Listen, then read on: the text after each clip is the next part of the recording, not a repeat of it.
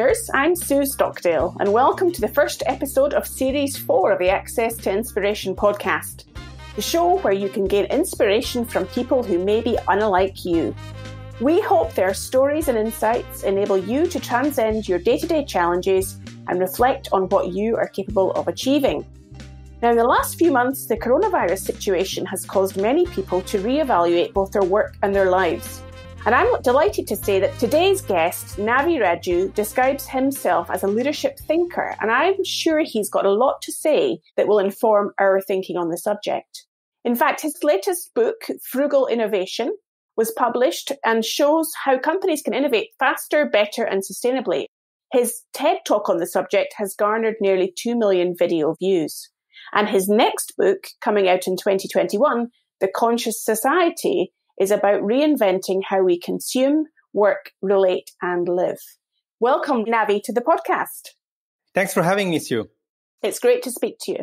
As you describe yourself as a leadership thinker, I'm wondering how you think about thinking. There are two ways to think. There's an analytical way where you take a problem and you tear it in parts and you analyze the different pieces to solve the problem. So that's what we call an analytical approach. I come from a different kind of perspective that essentially the world is already so divided that the way we should think about integrative thinking or even integral thinking. So essentially it consists in putting the pieces back together. So for example, today companies are grappling, as you said, with COVID crisis. How do we reboot the economy? And then at the same time, we hear the ecologists saying that we need to take care of the climate. And these two seems to be often opposites, kind of contradiction. And the businesses actually struggle to reconcile profitability and sustainability.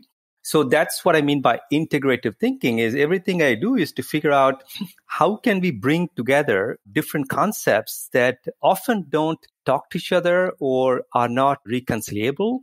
Like, for example, frugal innovation. The term itself sounds like an oxymoron because frugal, you cannot innovate frugally.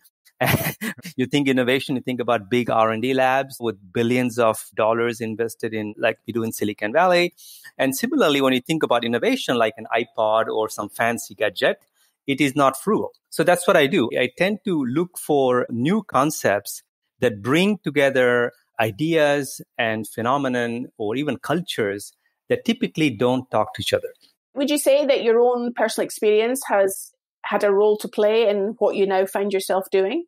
Yes, in the sense that not until I reached my 40s, until the 30s, these pieces, I built them separately in the sense that I grew up in India. So for 20 years, I studied in India. Of course, I went to a French high school. So in a way, I grew up in a multicultural environment because at home, we will speak Tamil, my mother tongue. At school, we will speak French. It is a French high school in southern India. But then around me, it's a former British colony. So you know very well that, it's all in English, right? So all the signs and magazines and everything was in English. So I grew up in this multicultural environment, but it was predominantly Indian in terms of values and culture. And then I came to France, spent 7 years studying in France. So I added another layer of kind of French culture. Then travel around the world for a couple of years. It's Southeast Asia, Canada. Then immigrated to the US in 1999. So exactly 21 years ago. So then, of course, I spent next 10 years building my career in the US because I wanted to, live the American dream. But it's only in the late 30s, about 12 years ago, that I begin to feel the need to integrate these different pieces. That happened a bit later. So I would say that the first 37, 38 years, I was kind of focusing on collecting experiences. And it's only in the late 30s, I begin to put it all together to create something more coherent. Some might call a midlife crisis, Navi, when one's reevaluating where one's going. I don't know if you would agree with that or not. Yeah, I actually go through my midlife crisis happened earlier. I had a big health crisis when I was 35, 36, where basically I had this symptoms of autoimmune disease. The doctors couldn't really understand what was happening. And it was kind of a systemic breakdown. The whole system was breaking down. I couldn't sleep and I was losing weight. I couldn't concentrate. And it was quite scary. That's when I reconnected with my roots because the Western doctors couldn't improve me. But I remember that India has what called traditional medicine called Ayurveda, which is a 5,000-year-old medical knowledge. So I was in California and I found this clinic which offered traditional Indian medicine, and that saved my life. I was able to rejuvenate myself, detox myself, but not only that on physical level, but I think it kind of reconnected with my deeper being because I rediscovered, my roots. I also got clarity about what I should do next. And that's really exactly when I begin to realize that I'm Indian, I'm French, and I'm an American. But what happened is that once I came to America, and I think I kind of tried to become American, and I kind of repressed my French and Indian background. And that's when I said, no, I can't do that. So I began to go back to France, do more speeches, client engagements in France. And then eventually I began to reconnect with my Indian roots, which led me for the past 10 years, of course, write several books on innovation leadership inspired by Indian wisdom. Through that crisis, that challenge that you had with your health, Navi, you were able to reevaluate. I'm wondering what you think that all of those three elements, the Indian, the French, and the American, what do they each bring to the Navi today? I've been reflecting on it for many years, and I would just give some stories that could be quite interesting to illustrate these points. Let's start with Indian wisdom, and that connects to the notion of leadership. So there's a difference between the Western interpretation of leadership and the practice of leadership and the Eastern tradition of defining leadership. So the story goes like this. Apparently, Alexander the Great, when he tried to invade India, he came with his grand army, and at some point he ventured into an Indian forest. And there, you can imagine him on his big horse, clad with this incredible dress and very impressive. And then he encounters this yogi who is actually practicing yoga. And he looks at him and they look at each other. And then the yogi looks at Alexander the Great and asks him, "Who are you?" And he says, "Well, I'm the world's greatest leader. I've conquered 2/3 of the world, and I'm here to conquer your country now, make it part of my empire." And the yogi laughs. And Alexander, of course, is now kind of vexed. And he says, "Why are you laughing?" And the yogi answers, "Okay, so in that case, I'm also leader because I'm actually doing yoga to conquer my inner world." So I think that story is very profound because it shows the difference between leadership in the Western world, which is about leading others, and the Eastern perspective, which is about self-leadership, leading oneself. And I think that's what I'm trying to do now is I can see that with the COVID, and this is the beginning of this transition where we focus so much in managing, controlling, changing the external world that we didn't take time to be in touch with our inner world. And now I think what is happening is that we are trying to find some kind of congruence, alignment, integration between the inner world and the outer world.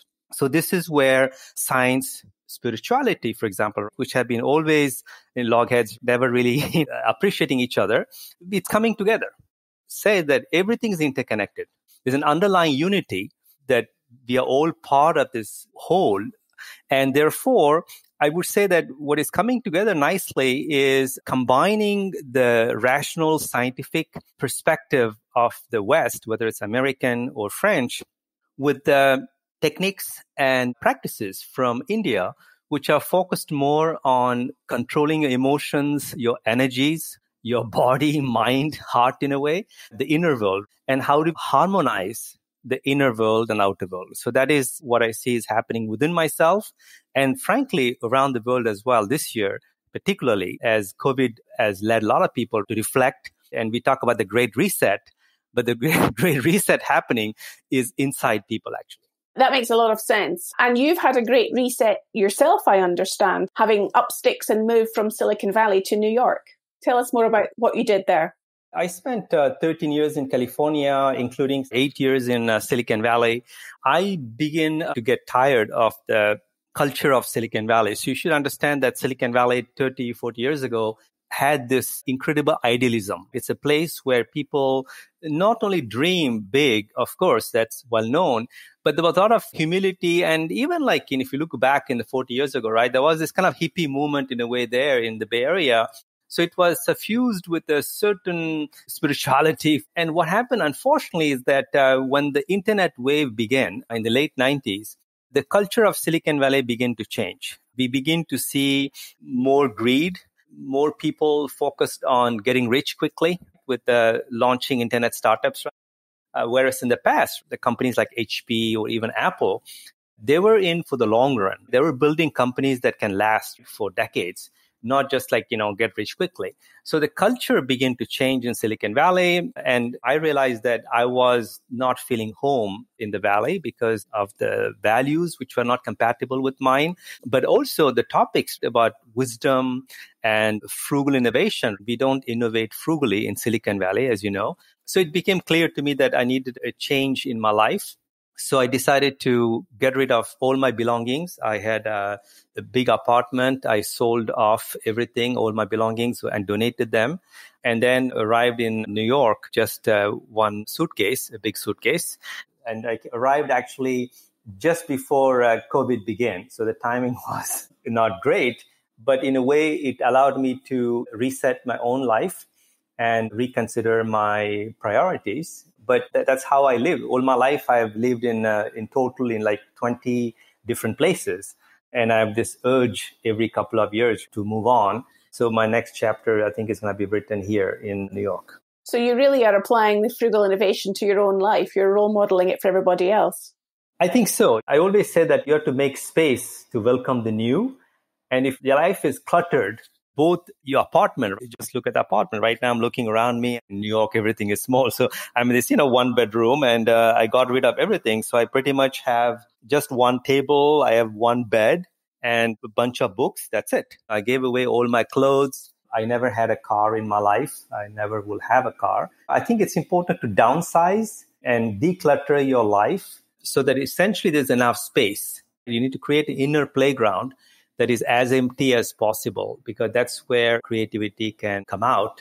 I've tried to apply the notion of, in French, we call it frugalité heureuse, which is joyful frugality, because when you say the term frugal, people think like a sense of deprivation. But actually, it could be a source of joy if you realize that the less you have, the more you can be. So it's a choice between having and being. So I think it's important to have less so that you can be more. I'm wondering, as you are developing your ideas in your career as a thinker, how do you measure and evaluate the impact and the success that you have? Because it doesn't strike me that you're necessarily going to be measuring or evaluating it in the same way as a company might do, for example. I think it comes back to the definition of leadership. The best definition that I like about leadership is about impact. It's not about how many people you manage, what is the budget, how much money that you're responsible for. It's what kind of impact you have. Today, we talk about your carbon footprint, reducing your carbon footprint. And now we talk about handprint. It's about the positive impact that you can make in society and the planet.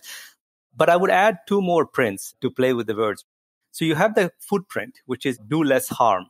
That's one way of leadership, which is ethical leadership, we can call it. Then you have the next level leadership, which is about making positive impact through corporate social responsibility and things like that. So that also you can measure how much good I'm doing in the world, but in a quantifiable way through charity and things like that. So that's about the handprint. But then you can think about what we call compassionate leadership, which is really about heart print. Are you touching people's hearts? Are you connecting with them in a way that they can feel the positive vibes and it kind of brings out the best in themselves? So that's enlarging your heart print. But then you have the final level of leadership for me is what I call a soul print. Are you really helping people really connect with the soul and express and realize their fullest potential? So that's how I measure, is to what extent I'm actually leaving a soul print. Because when I die, what's left of me is going to be the soul print, not the money I earned. My legacy is going to be both my own soul print in the form of the ideas and the thoughts that I leave behind, but also the souls I touched. And to what extent I basically ignited the genius within people, allow them to be authentic, So that's how I measure. I see essentially as there being a transformation in people that I interact with, they become more alive at the end of the meeting with them, whether I'm doing a keynote at a conference or I'm doing advisory and coaching with the CEO. I actually measure to what extent they become more alive and to what extent they give themselves the permission to be themselves. Because I think today what's happening is that everybody is so scared to be themselves. I actually try to be myself when I interact with them, which then in turn gives them the permission to come out of the shell and express their fullest self. So how do you, Navi, get that message across to those that you used to be living and working with around in Silicon Valley? Are those the people that need to hear your message most? Yes and no. I believe with age that you shouldn't try to convert everyone. There are people who will never be converted. So it's a classic kind of breakdown. If there's 100 companies, you can either try to preach to everyone, and you can do that. But then the danger with that is that you tend to kind of dumb down your message to appeal to everyone. Or you can, again, stick to what you believe in, but then you may have a niche audience. So in Silicon Valley, 99% of the companies were not resonating with my message, but I had a handful of companies that liked my message. One of them is Salesforce, which is a well-known software company. And the head of innovation, Simon Mulcahy, is a good friend of mine. And as you know, Salesforce is run by Mark Benioff, who is a big practitioner of mindfulness meditation. Actually, they designed a new building in San Francisco with a meditation room on each floor. So that company actually was really open to my ideas on wise leadership and integrating, Eastern wisdom with Western management practices. So I tend to be very selective. So that's what I'm realizing now is that you can't dilute your message just to make it a mass product. That would be like compromising your values. I think it's better to be, very selective. I only have a handful of clients. But the good news is what's happening is that this year particularly, and that's why this conversation is very timely, because what's happening is that the minimum level of awareness people had, that's kind of going up. People are becoming more conscious. There's this kind of fear, which I think comes from the fact that this is a country that prides itself on being the world leader, but realize that we actually are a giant with clay feet. There is this kind of a wake-up call that we need to change. We need to transform ourselves, transform our society, transform our economy. So I'm hopeful that everything I've written about and everything I speak about may gain a greater resonance, at least in the Western societies in coming months. I can see that, as you say, the time is now that people are more ready to receive your message. And what we've been speaking about so far, Navi, is in a way that the Western audience for that message, and predominantly we've been talking about North America. I'm wondering what happens when you go to countries in the East, into Asia, India. How do they receive the message of frugal innovation? I think in India, which is the birthplace of frugal innovation, what happened is that when I first presented it maybe 8-9 years ago, there was almost like a disdain. And the reason is because being a poor nation, people felt that you do innovate frugally because you have no choice, because you have limited means. So you have to innovate on a shoestring. So at the very beginning, 10 years ago, when I went to India, talked about frugal innovation, I didn't see much excitement. And then many things, I'm just laughing because it's amazing how the universe conspires sometimes to help you. Then certain things happened very quickly. One thing that happened is that essentially there were actually CEOs who actually were opposed to this concept of frugal innovation, who begin to appreciate the value of it. They begin to see how frugal innovation can be useful to make better products which are more sustainable, more affordable for poor people, for example. Therefore, it can contribute to social inclusion. If you can use fewer natural resources to make products, well, that's good for the environment as well. There was a kind of redemption of this concept of frugal innovation in India, led by influential people, celebrities, and there were even movies made in Bollywood celebrating this kind of frugal mindset.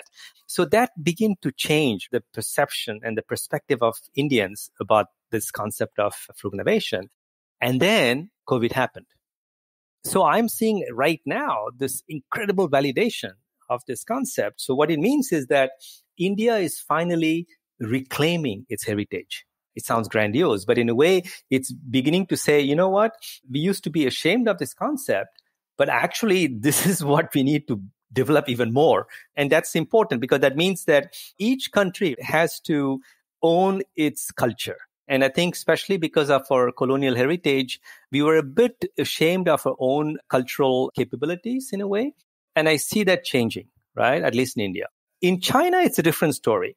And that's why it's going to be interesting because China has published my book also in Chinese. And the problem with China is that they want to actually leapfrog the West. That means that they want to play the Western game of investing more in research development, science and technology.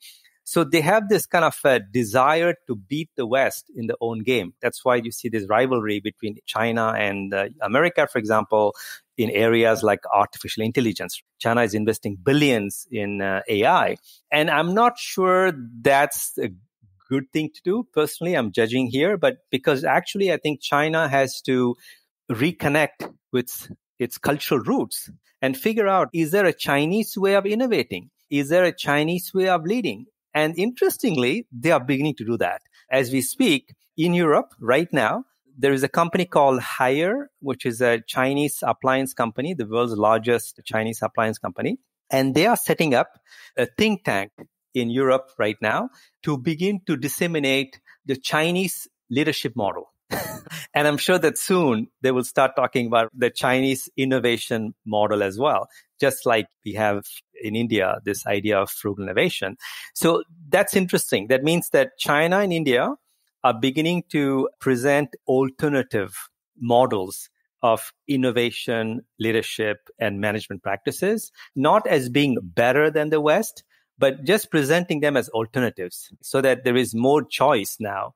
So I think the important message I'm hearing, Navi, is not about people judging whether things are good or bad, but having availability and different options, and countries, rather than hankering after something they don't have, is to reevaluate what they do have and look at it in a different way. Absolutely. And I think this is what's going to happen. And by the way, forget about it, among countries. I think it's going to go one step further, Sue. I think it's going to happen at the micro level, at the community levels. And I see that already in France. So what's happening in France is that we always had a strong central power, the government in Paris. And what I see happening now is that different territories, we call them in French, territoire or regions, are beginning to reconnect with their cultural roots. And by the way, this is very interesting. This is a kind of a repetition of what we have seen across the world during crises. For example, you know that in Argentina, which I think a couple of decades ago, there was this major economic crisis. What happened is that because their economic collapsed, there was a revival of local gastronomy. So basically, you had all the chefs in Argentina who begin to support old agricultural practices, looking at local ingredients and coming up with new recipes. So there was a kind of revival of traditional cuisine in a way in Argentina. And I think we are going to see the same thing in every country, in France, in India, because of, and this is the important word, diversity. I think we are going to see a greater acknowledgement of cultural diversity.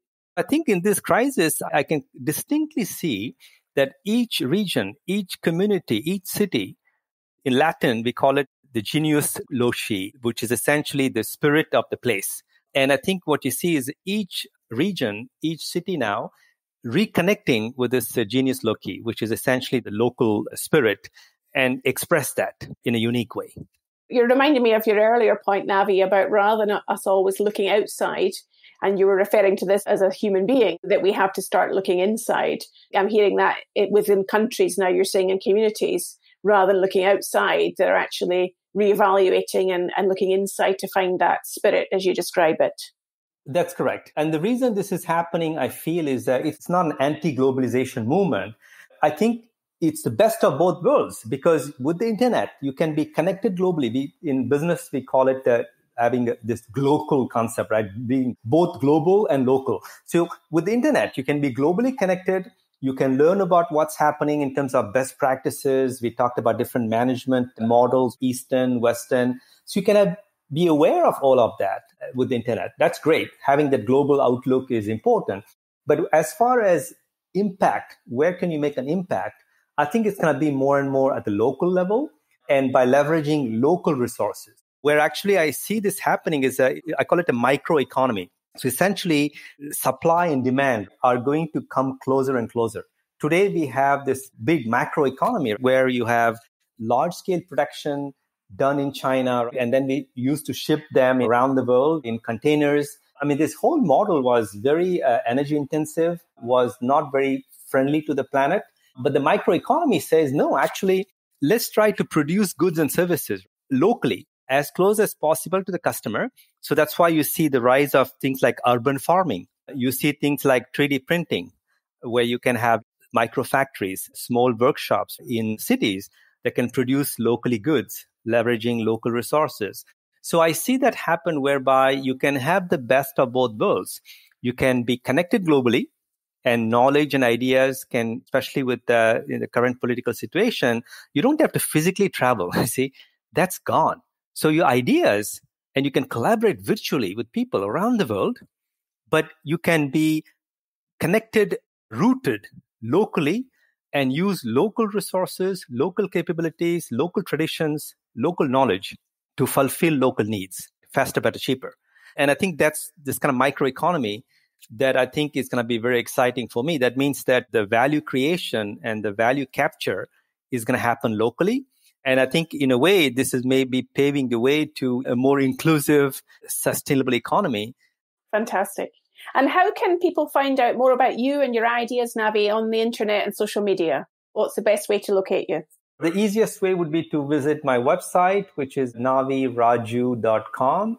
And you can follow me on Twitter at Navi Radjou, or you can just go on LinkedIn and search for my name, or do the same on Google. Fantastic. We'll put links to all of those things on the podcast so that people can have easy access to connecting with you. Thank you so much for your time, Navi, today. It's been really great to talk to you and hear about your thinking. Thanks for having me, Sue. I bet Navi's ideas have given you plenty to think about. So here are some questions for you to reflect on. If you could change just one aspect of your life and work today, what would it be? And what would be the first step to begin to make those changes? Let us know about what the podcast prompted you to reflect upon by going to our website, accesstoinspiration.org, and leaving us a comment about this episode. Next time, I'll be talking to Becky Frater, an amazing woman who was the first female qualified helicopter instructor for the Royal Navy, and the first and only female in the world to lead a Royal Navy helicopter display team, the Black Cats. I do hope you can join us then.